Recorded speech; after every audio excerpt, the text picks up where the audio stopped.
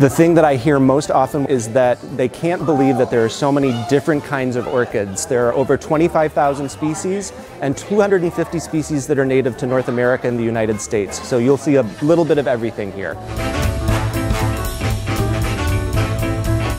The orchids that you're seeing when you come to our show are things that are grown by amateur and professional growers, so you're going to see lots of things that you wouldn't find in your local botanic center or grocery store.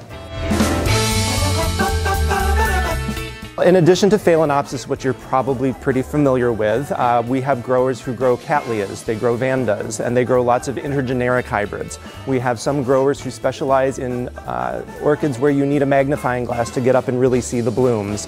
And we have some growers who grow specimen-sized plants with thousands of flowers. So there will be somebody at our meeting who can help you figure out how to keep your orchid alive and get it to bloom again next year. If you are interested in growing orchids or joining our society, you can find us online at eastern iowa orchid society.org, or you can find us on Facebook.